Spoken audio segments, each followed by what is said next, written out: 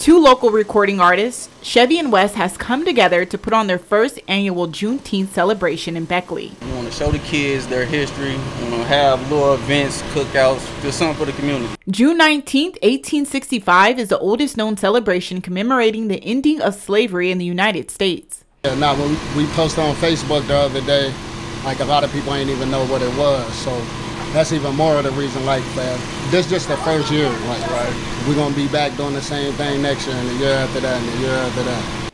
When asked what was the inspiration behind the event, the West Virginia artist agreed it was to pass on knowledge onto the next generation. Because they need to know their history, like what happened in the past.